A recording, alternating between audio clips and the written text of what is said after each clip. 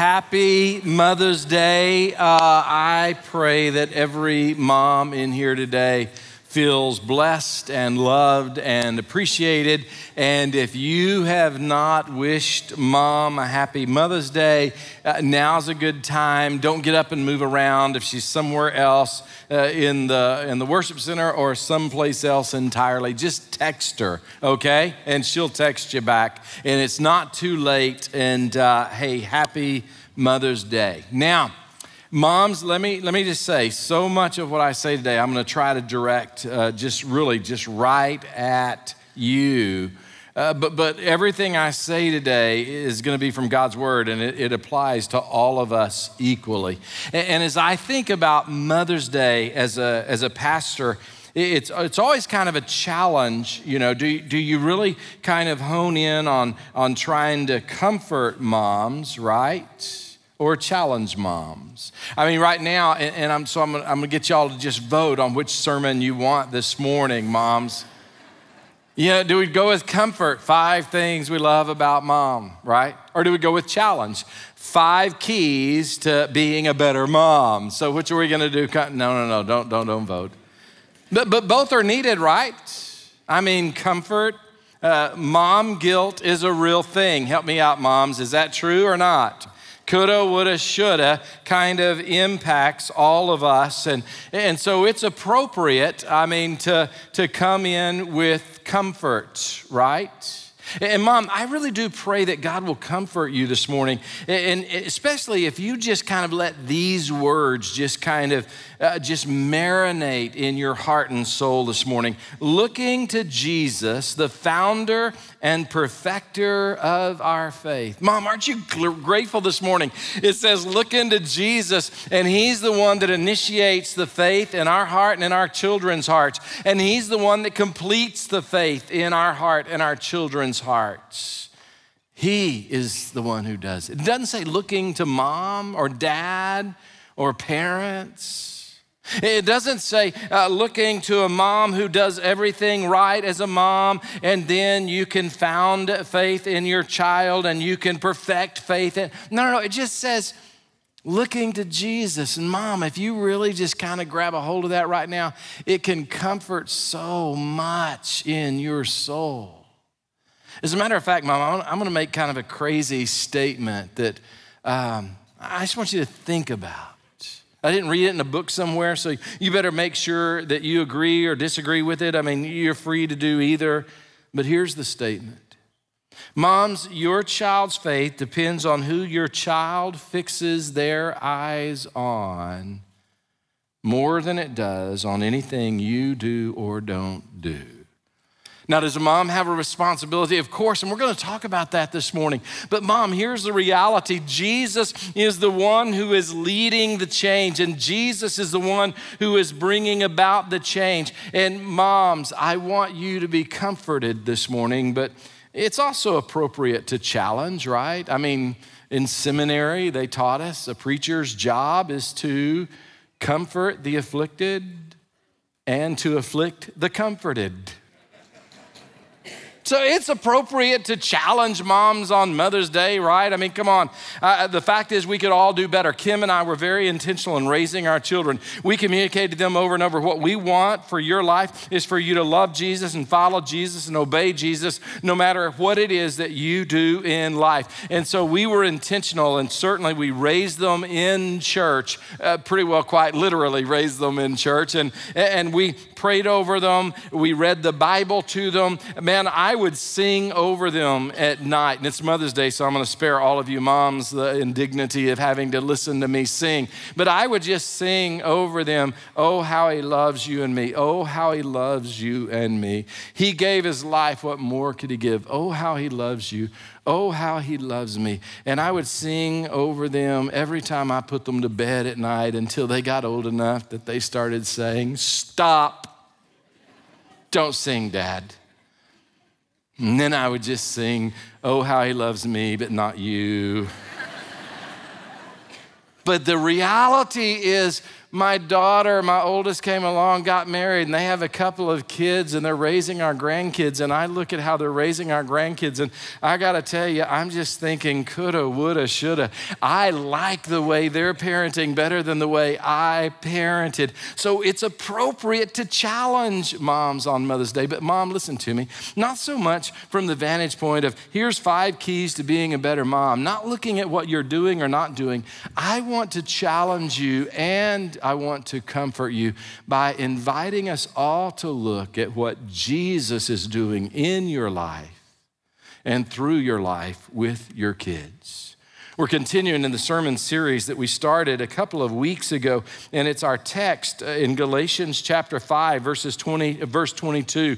And it says, but the fruit of the Spirit is love, joy, peace, patience, kindness, goodness, faithfulness. This morning, we're going to look at peace and patience. And here's one thing that I pray that you walk away with truly believing this morning, Mom. And here it is. God is already at work in your life and in your child's life. And he just invites you to follow his lead. Mom, I want you to be comforted by this idea. God is already working. Don't you love how it says the fruit of the Spirit? Fruit of the Spirit, not the fruit of moms, the fruit of moms who do parenting perfectly, the fruit of moms who are really, really obedient to Jesus and really wise and really have it all together. No. It says the fruit of the Spirit. Here's the thing I want you to get, Mom. Jesus is in charge of the fruit production in your life and in your child's life. He is large and in charge. Jesus said on another occasion, I'm the vine, you're the branches. Whoever abides in me and I in him, he it is that bears much fruit. For apart from me, you can do nothing. See, here's the thing. Jesus is the one who is in charge of the transformation of your child's heart and life. When I think of the fruit of the Spirit, I think of the time that I spent in the Rio Grande Valley. Kim and I moved there in 1991 with our 3 kids. And when we got there, there was just miles and miles of orchards after orchards, each just filled with this orange goodness. You zero in on one of those trees and they had these big, beautiful, juicy oranges, not these little stinking whatever these things are that we handed out. It's like, oh, we're gonna be on a budget cut here or something. I think we found these. They're called cuties. I call them dinkies. I don't know what this is. But let me tell you, this is not a Rio Grande Valley orange. No, those things are big, monster things. And we had one in our yard and out there playing with the kids. You peel one and man, it's enough to feed the whole family. I mean, they're awesome. But here's the thing I learned about orange trees in my time in the Rio Grande Valley. Listen, the orange tree had these branches. The branches would bear the fruit, but the branches weren't producing the fruit. No, the fruit is produced by the trunk and it's connected to the roots and the nutrients and the moisture. The water flows up through the roots and the trunk and then there's leaves on the photosynthesis and I'm an ag ed major, but I just got above my pay grade right there. Just God produced the fruit. The branches just bear the fruit. How do I know the branches weren't producing the fruit? Because you cut one of those babies off and even if that branch already had fruit on it, I'm telling you, you cut the branch off from the trunk and it's no time before that orange starts looking like this little dinky thing. Inedible.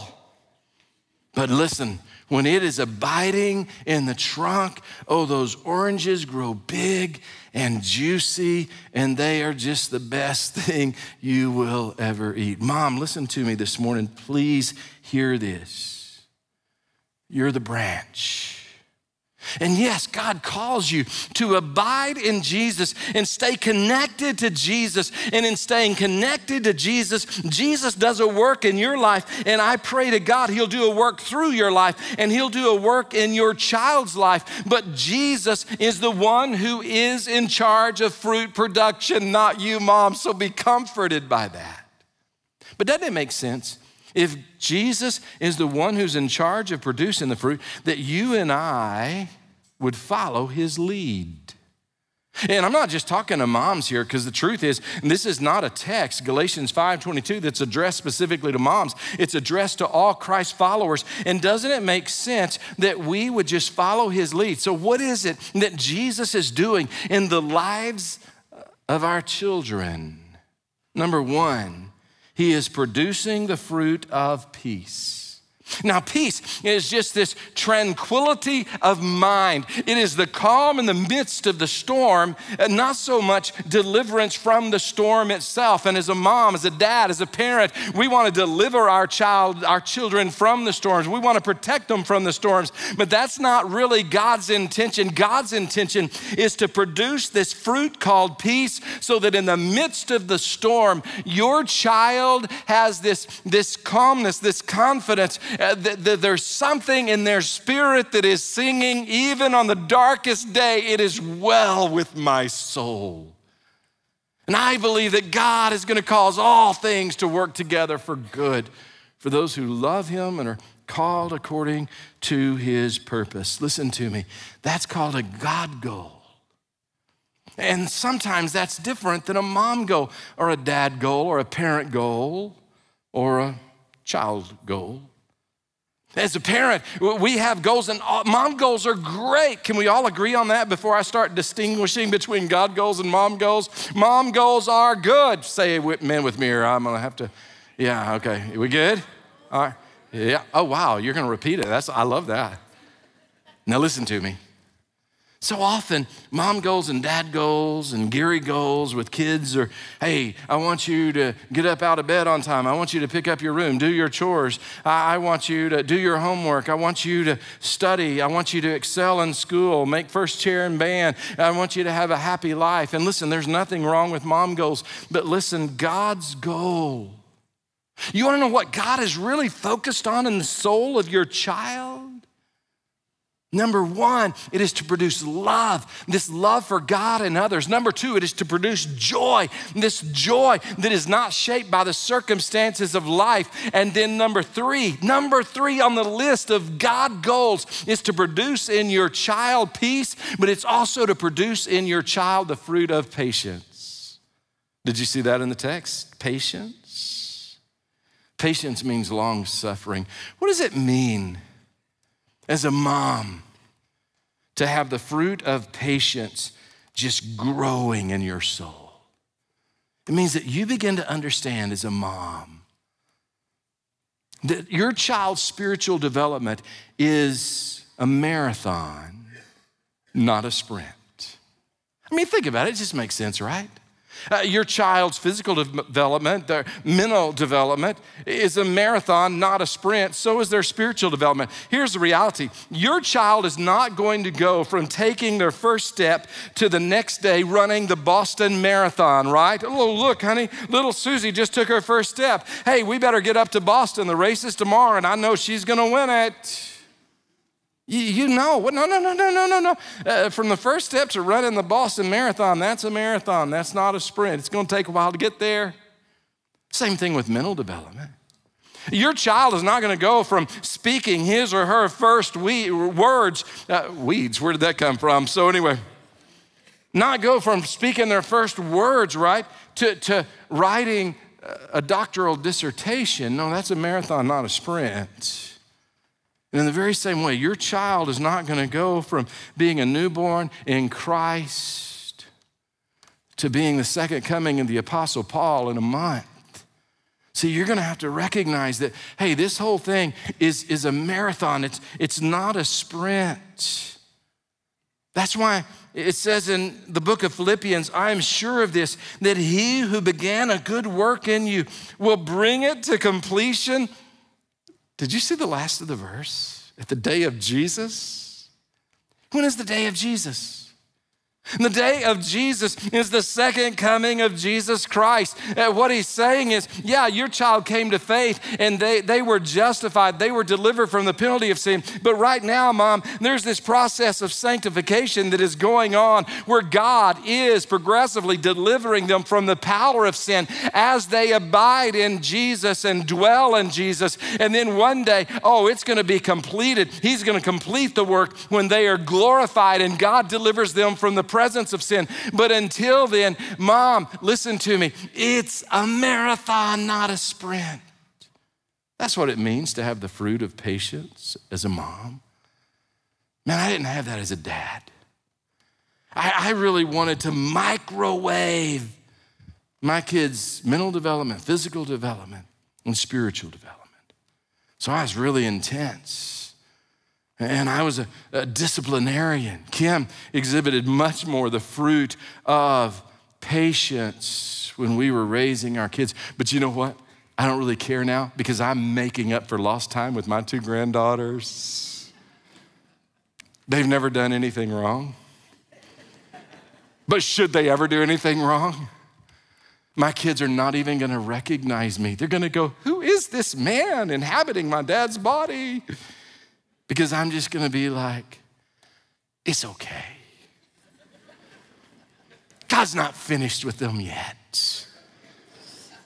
Let's just pray and trust God to produce fruit in them before they kill themselves, you know?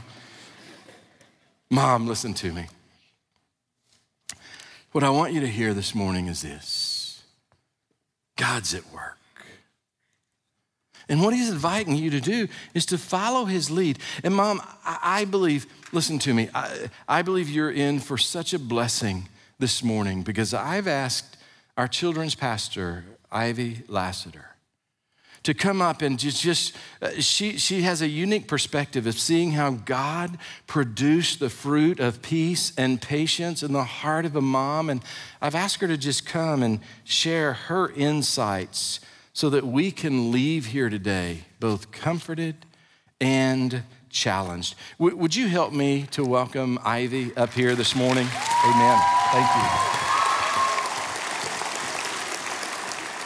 you. Wow, y'all were like a little bit more welcoming than the 9:30 service. Let's not tell them that. I appreciate it. You're gonna see a picture up here of my mom, and I know. And if it's not obvious, it is taken in the 80s. And I'm pretty sure it's on Mother's Day. My dad is taking the picture. That is me and my sister and my mom. And I want to paint a picture for you guys of the mom that I remember from my preschool and elementary age years. Okay, so my mom was a taskmaster. Very organized and productive and efficient. She woke up early and exercised to Paula Abdul's video, whatever situation. She stayed up late and made sure she had everything taken care of. She was fun. People liked her. She was a leader. She was very involved in my sister and my life. Like, she substitute taught at our schools. She was the PTA president at Big Springs Elementary. Go Bobcats. She was involved and wonderful. Our birthday parties were not lavish or expensive, but thoughtful and meaningful. Our vacations were well planned out. She was a wonderful mom, wonderful mom. Now, if you were paying attention, there are 2 words that I did not use when describing my mom. And those 2 words are peace or patient. She was not. She was not. I called my sister a couple weeks ago. By the way, sorry, Kendall, throwing you under the bus up here. I called my sister a couple weeks ago and gave her no context. And I just said, hey, Kendall, think back to Mom when we were in elementary school. Do you recall her being like a very patient or peaceful person? And she was like, let me think. No, I do not. And she goes, Ivy, remember the library books? And say no more. I remember the library books. You see, my mom would take us to the Richardson Public Library very consistently because she's a good mom. And when it was time to return all those books, one of us had misplaced one of the books. And I'm not gonna go into the nitty-gritty details up here on this stage, but I'm just gonna tell you that my mom's response to us and our lost library book was not patient or peaceful whatsoever, all right? But that changed.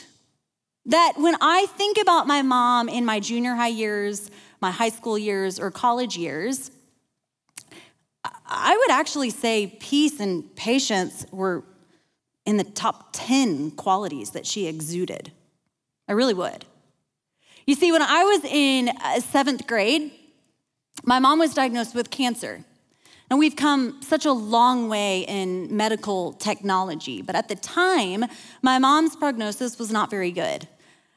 She began this journey of scans and surgeries, stem cell transplant, chemotherapy, radiation, and it was challenging.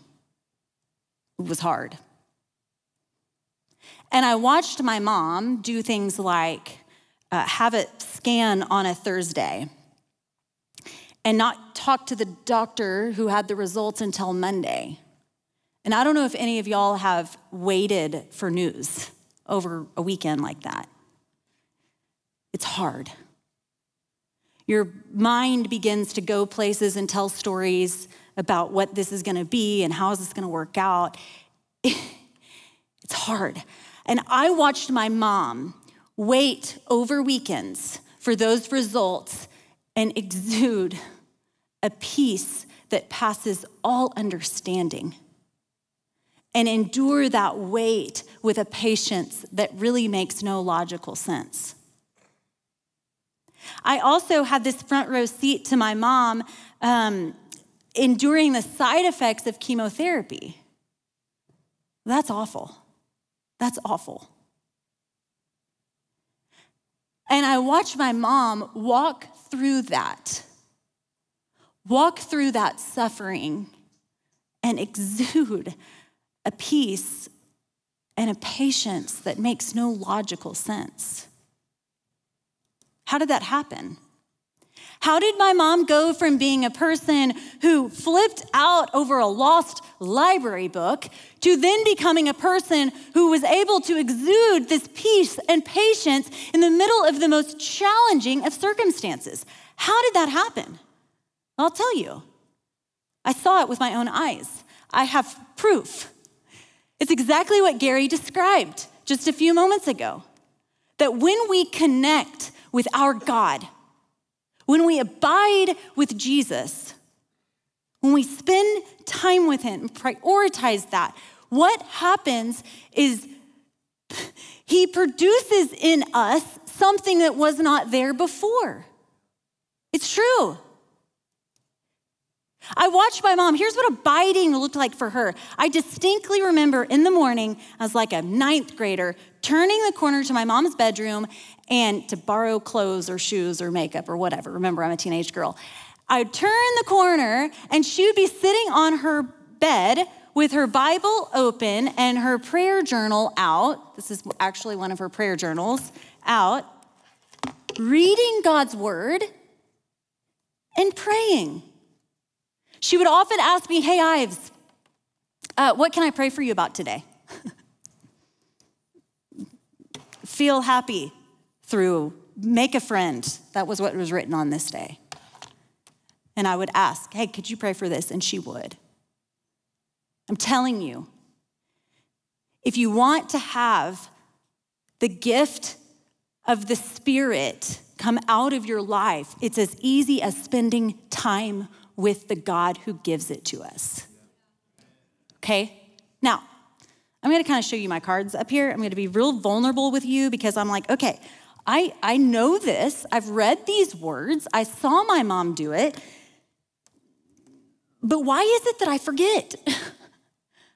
Why do I know that like Tuesday will come and I'll wake up and be like, wow, I feel so crazy and overwhelmed. Like, what is my problem? Well, the reality is there is a real battle going on for us There's a real battle going on where the enemy is using cruel tactics to deceive us and distract us and make us busy and keep us. He's doing everything he possibly can to keep us from connecting to a God that so desires to give us what we want and need. It's real. There's a real battle going on, which is why I so easily get distracted. I get busy. So, when you walked in, you may have noticed orange juice. You may have gotten an orange. For those of you that it's your first time to the Heights, welcome. We don't always give fruit out. I just wanted you to know this is a special occasion. Here's what I need. I need reminders in my life that the way to live the life that I want to live, the way to be the mom that I so desperately want to be, is to connect with my God. And so every time you see fruit, which should be every day, this sounds silly, but it works. Every time you see fruit, what if it became a reminder to you and to me, hey, connect with God. We go through Starbucks, see the lemon pound cake. Okay, God, we're doing this today. Moms, we're putting fruit snacks. We're way past the actual fruit because it's May. But we're putting fruit snacks in our kids' lunches. All right, God, be with my kids today. We're at a work conference table with a bowl of fake apples. Okay, God, be my voice today. What if every single time you and I saw fruit, we were reminded, nope, connect with God. He is the source for the life that we want to live. He is the source to be the person that we want to be. Now, I had a mom that abided with Christ, and from that place exuded a peace and patience. From that place, she was able to face some of life's most challenging trials and have a peace that passes all understanding, and that was a gift. But I want to tell you, as her daughter, what was the gift to me? That I watched my mom not be a perfect mom. She was not perfect. I watched her connect with a perfect Savior. And the gift of that for me today is exponential. You see, moms, we do not have to be perfect moms. We do not have to be perfect. We need to be people who are prioritizing being with a perfect Savior. We do. And that is what I saw in my mom. The second gift to me of having a mom that abided with Jesus is I had a mom that prayed for me. I had a mom that prayed for me. I had a mom that prayed more for me than she lectured me. I had a mom that prayed more for me than she manipulated me. I had a mom that prayed more for me than tried to control me. I had a mom that prayed for me, and the gift of that continues today. Continues.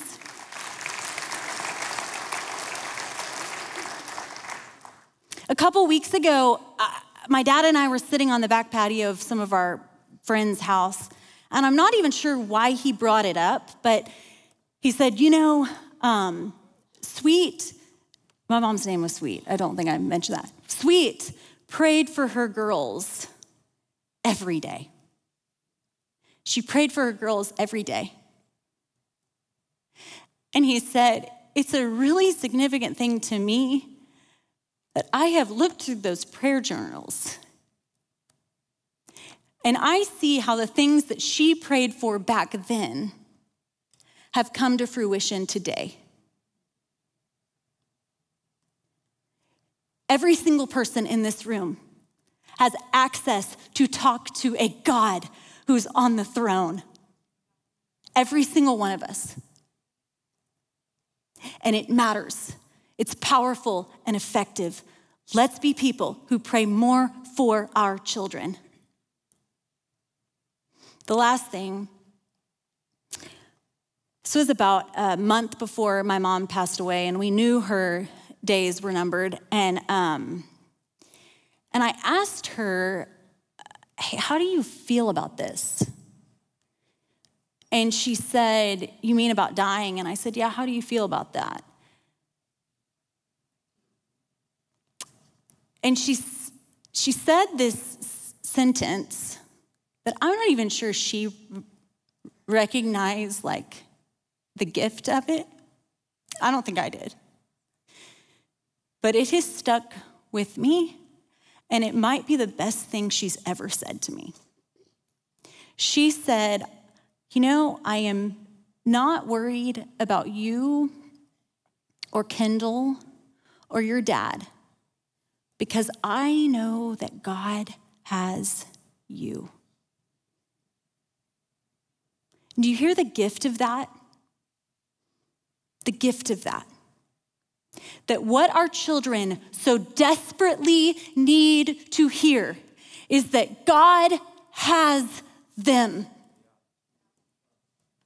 Our children need to hear that no matter where they go, what challenging circumstances they face, who is cruel to them, what unexpected thing happens, that no matter where they go, what they do, God has them.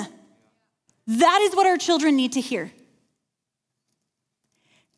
And we as people need to recognize what we are communicating. What are we communicating to our kids? The government does not have them. Our financial status does not have us. Our career does not have us. Our accolades and accomplishments does not have us. God is on the throne. God has us.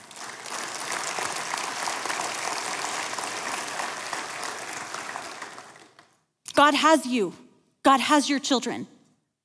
God will take care of you. Think about you seniors. Things are wrapping up. Chapter is ending, and a new chapter is beginning.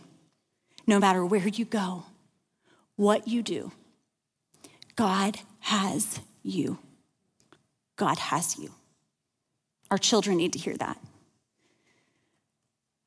We're gonna sing one more song. And really, this is kind of selfish on my part because it's what I so desperately want. I want us to have this space, just like the duration of this song. The space to be with a God who is fighting on your behalf, a God who is fighting for your children, a God who is in control, a God who is taking care of all of the details, a God who desires to be with you. I don't know what things are heavy on your heart, what things, to-do lists you've got going through your mind, but right now, I want you to have the space to rest in the truth that God's at work. God has this. God has your children. God is working on their behalf. You don't have to strive. You don't have to be in control. You don't have to manipulate. There is a God that is on the throne and fighting for you.